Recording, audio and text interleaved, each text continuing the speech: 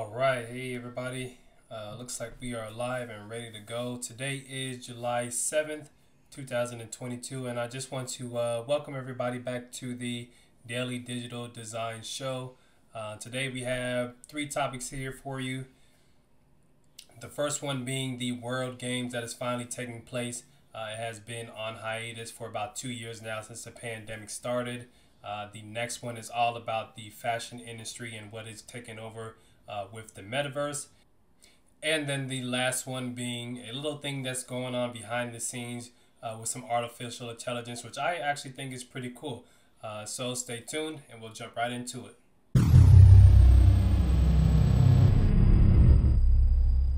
All right, so if you follow the world of sports, you would know right now the World Games is happening. This was supposed to have taken place, I believe, in 2020, but it got postponed due to the COVID-19 coronavirus pandemic that occurred.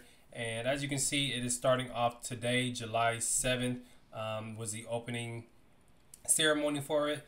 And if we kind of scroll down here, we can see the schedule. X out this guy.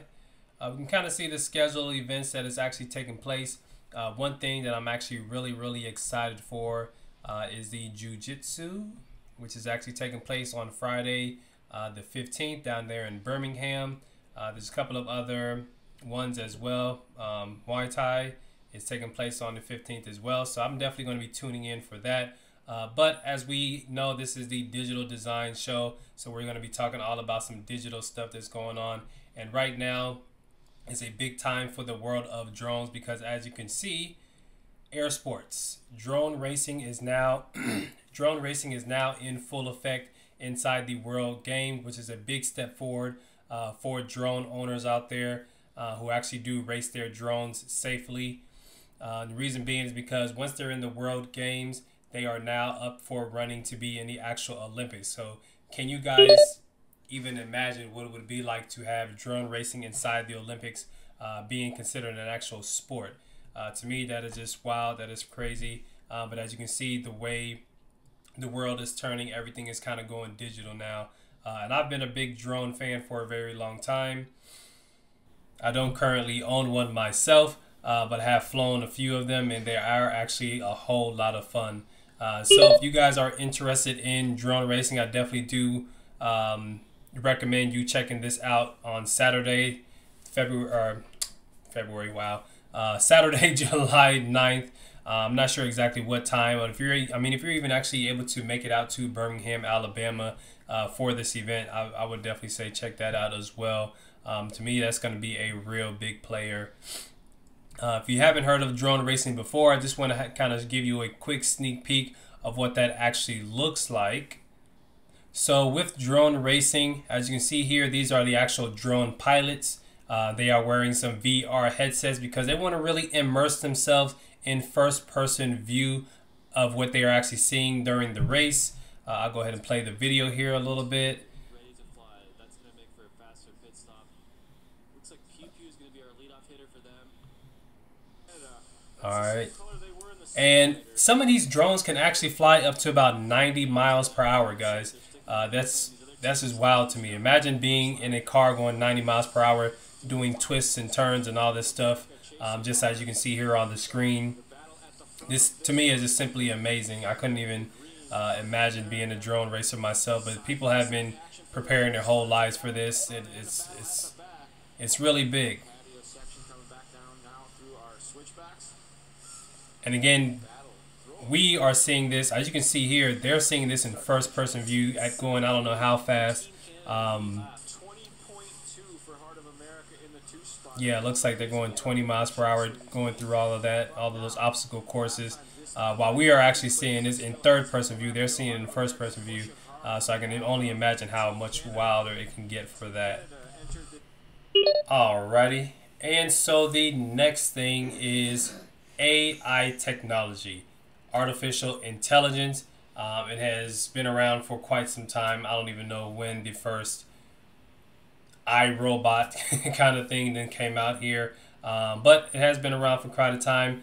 They have been training it, teaching it, allowing it to learn as much as it needs to do a lot of cool things, a lot of scary things as well. But one thing that I want to share with you is AI generated artwork that can actually generate a graphic, a digital graphic that looks like a real life human actually created just with a few code words.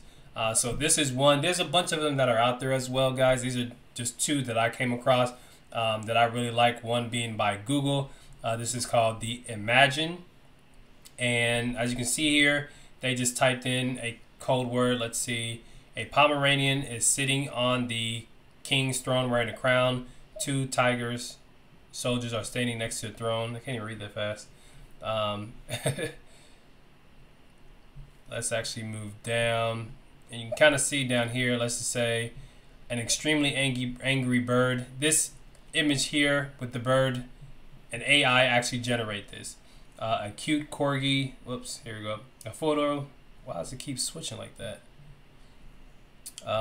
Maybe because I'm on it. A marble statue of a koala DJ in front of a marble statue of a turntable. The koala has wearing large marble headphones, and that's the image that actually creates. A giant cobra snake on a farm. The snake is made out of corn, so this is a corn snake or whatever. I mean, these are actually really, really, really good images. If you kind of delve into the world of graphic design, imagery, photography, and stuff like that, it's really hard to tell whether this is actually something that is unreal or if it is actually something that has been taken by an actual person or if it's been photoshopped. I mean, this AI technology has definitely come a long way. And then really you can give it really any code word. So here, I guess they let you click on it. A photo of a blank, let's just say a fuzzy panda. Let's just say a Persian cat. So we want to do a Persian cat wearing sunglasses and a black leather jacket. And we want it to be skateboarding in a garden. So now it takes all of those keywords that I just clicked on here and just generated an actual image of it. And actually the one that I like better is called DALL-E 2.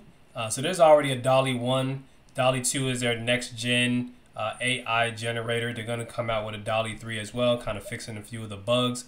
For example, DALL-E 2 cannot recognize words that well. So if you tell it to get a picture of a stop sign that says STOP on it, it might spell it wrong. It might spell it SPOT or something like that, just because it has some trouble figuring out words. But it does do pretty well with like landscapes and whatnot.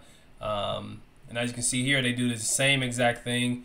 DALL-E actually spits out 10 images for you, all within like 10 seconds, I believe. So as soon as you type in, let's say, this is do a bowl of soup.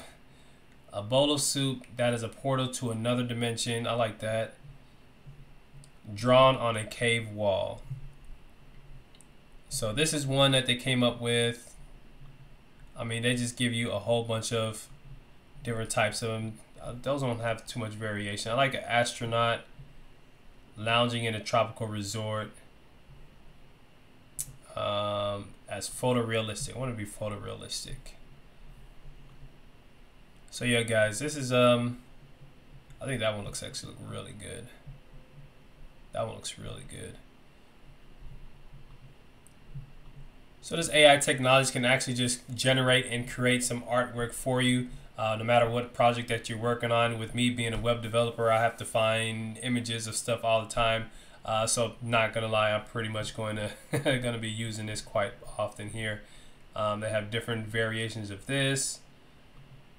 They can add stuff. Oh, I think this is yeah, select location to add a flamingo. So you can say add a flamingo out here, outside, add a flamingo inside, add a flamingo here, and then, you know, just kind of switch this around of what the flamingo actually looks like. I mean, this art generated is really pretty amazing. So the original image of this, DALL-E variations, I mean, that's close. That is really, really close to what, I'm not sure what they actually typed in DALL-E can take an image and create different variations. Oh, okay, so it can take the actual image and then variate that as well. So you can put an image of yourself and then let the AI actually work through it as well. So yeah, again, to me, I don't know. I like art. I like original art, but the AI side is actually pretty cool. I'm actually gonna look into that more. I'm not sure if DALL-E 2 is open to the public for anybody to use. It might be still like in beta mode, which is a lot of these AI systems are doing that as well. But if I ever get a chance to, I plan to use that quite a bit. And then the last thing that I want to mention here with you guys today would be within the fashion industry and the metaverse. So the metaverse, again, has been around for quite some time. Fashion has been around for ages. I mean, ages. And right now, the fashion industry is doing something unique, which is allowing people to not only own physical clothing that they can wear on their person in real life, but they can actually own clothing in the metaverse as well, from big name brands like Gucci, like Louis Vuitton. Fashion inside the metaverse. I see two things with this, two actually big things. The first one being that it is more eco-friendly. So to make the clothes that we have here today, it actually is a really big hit on our environment. And I don't think a lot of people actually stop to think about how making all these clothes and using all the dyes and all the waste that we, go through with some of these clothes. I don't think people really understand how tragic that is to our earth, to our world that we live in every single day. But with the digital items, we can actually take some of those clothes that we wear in real life and essentially just have one version of it. But what we can do is have some sort of AR technology that allows us to be seen in a different light. So for example, if I just wear a white t-shirt with a black dot on it or something like that, someone wearing some AR technology glasses can actually see that t-shirt and then recognize it through their AR lens as being something completely different, completely separate. Another thing that it does is that I know there's a lot of people that are really breaking the bank to actually own, let's just say, some Yeezys or something like that. What you can actually do is own a pair of Yeezys, but own it inside of the metaverse where it's a whole lot cheaper, in my opinion. So you no longer have to actually go into debt just to own a pair of Yeezys or just to, kind of keep up with the Joneses and stuff like that.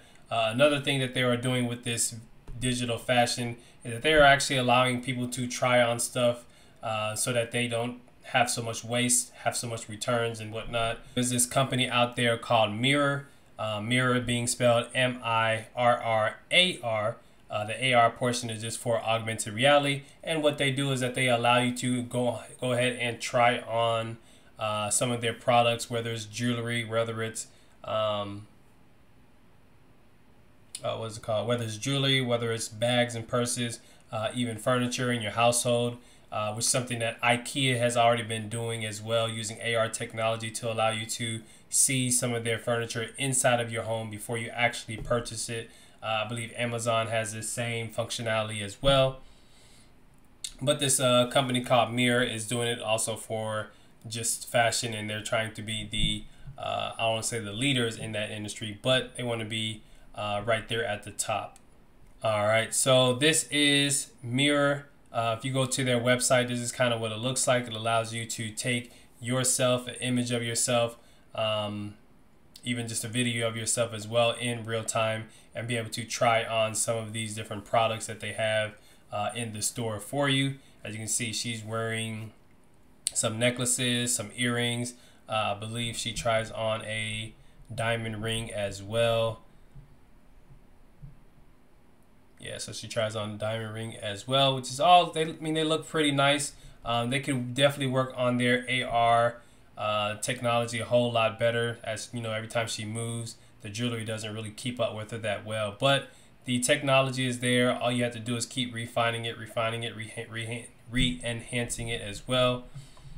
and then it'll just get even better. All right, so definitely let me know what you guys think. I'm very curious to hear if anybody's going to be attending the World Games. I would wish I could actually be there, especially again for the jiu-jitsu stuff. And let me know what you guys think about this fashion industry happening inside the metaverse, because it's going to be a real big game changer in my opinion. So yeah, stay tuned for the next episode, and until then, you guys be safe.